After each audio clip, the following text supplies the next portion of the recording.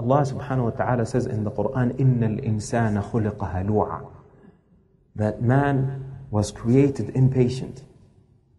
إِذَا مَسَّهُ الْخَيْرُ مَنُوعًا, when good comes to him, he's stingy. وَإِذَا مَسَّهُ الشَّرُّ جَزُوعًا, and when evil comes to him, he becomes so worried. Then Allah Azza wa Jal says, إِلَّا الْمُصَلِّينَ, except for those people who pray and they preserve their prayers. You might say, I have so many sins, as you said earlier, and this is why I don't pray. Well, listen to this story where the Prophet ﷺ walks with Abu Dharr radiallahu anhu. And it was like a time where the leaves were falling.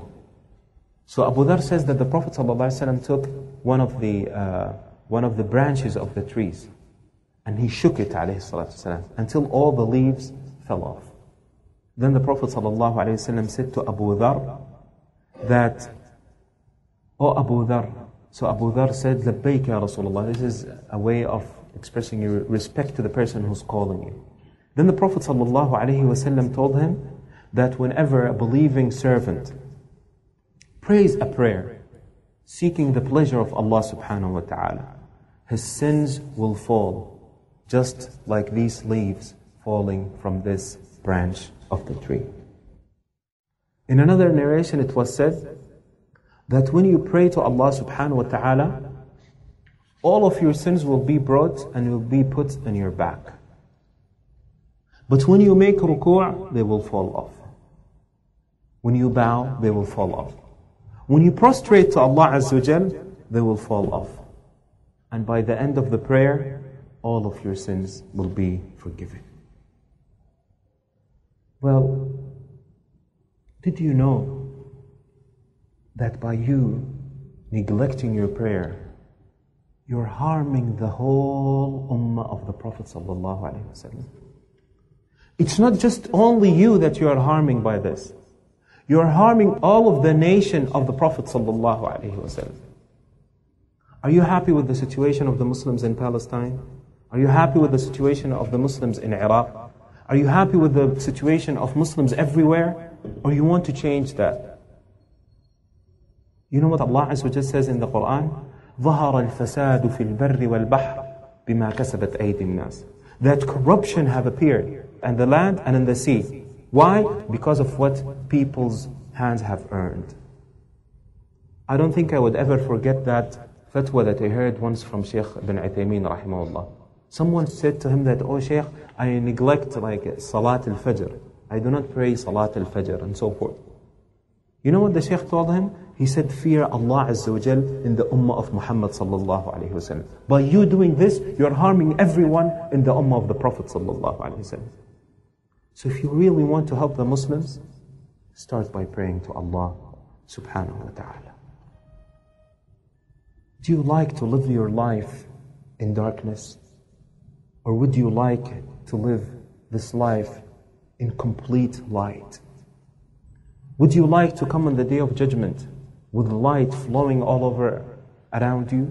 Or would you like to come on the Day of Judgment with darkness? The Prophet ﷺ says that هذه الصلوات, these daily prayers, من حافظ عليهن كانت له نورا وبرهانا يوم القيامة. It will be a light and an evidence for him on the Day of Judgment. وَمَنْ لَمْ يُحَافِظْ عَلَيْهِنْ, and for those who do not preserve them and take care of them. And before I finish this hadith, I'm going to tell you a short story and then I'm going to finish the hadith. When I was in the university, I had a friend of mine. I asked him, "Brother, how did you start practicing Islam? Why did you start praying? Why did you start practicing Islam?" He said, "You know what? Actually, it was a dream that I had." I said, "What is that dream?" He said, "I had a dream that I was sitting in something just like a conveyor belt, like the ones you see in the airports." He said, "I was sitting in that thing, and in front of me were some people, and behind me there were also some people. And this thing keeps dropping the people into the fire of hell. It's going towards the fire of hell and it keeps dropping the people in hellfire. So he said, I asked the person in front of me, I said, who are you? This is obviously a dream. So he said, I asked him, who are you? He said, I am Fir'aun. He said, I looked behind me and I said, who are you? He said, I am Haman, the helper of Fir'aun. And he said, I was sitting in the middle between these two most evil people going towards the hellfire. Imagine if this was a reality. Alhamdulillah that it was a dream. He said, I woke up and I said, that's it. I have to repent to Allah Azza wa Jal. And this is how I started praying. SubhanAllah, when he said that story, I remembered this hadith of the Prophet ﷺ, that if you preserve these prayers, they are going to be a light and an evidence for you on the Day of Judgment. And if you do not take care of these 5 daily prayers, they are not going to be a light, nor would they be an evidence for you on the Day of Judgment. And on the Day of Judgment, you're going to be gathered with Fir'aun, with Haman, and with Ubay ibn Khalaf, a third disbeliever. This is what the Prophet ﷺ said, believe it or not. These are the people that you will accompany. And he was talking to Muslims, ﷺ. SubhanAllah, obviously you don't need dreams to start praying. But many people, SubhanAllah, the reason why they started to practice Islam was because of a dream that they saw. Like one of my brothers said that there is a story of a man, he didn't used to pray. So he had a dream that someone sent him a fax. And in that fax it said, 24434. And it says to him, Ya Abdullah, ittaqillah. O servant of Allah, fear Allah. 24434. When I woke up, he said, I remembered that dream and I said to myself, 24434. These are the rak'ahs of the salawat that I am not performing. And then he started praying his 5 daily prayers. Well, you might not receive a dream, right? But you know from the reality that you are obligated to pray these 5 daily prayers. What if someone did you something very simple? Like, for example, you're carrying so many things, and another person comes and he says, let me help you, and he helps you with something. You feel that this person did me a favor, and I should at least say to him, thank you. What about Allah Azza wa Jal, who provided you with this sight by which you can see? He gave you these ears by which you can hear. He gave you these kidneys that work 36 times a day, and many people didn't have that. What about every single blessing that Allah Azza wa Jal blessed you with?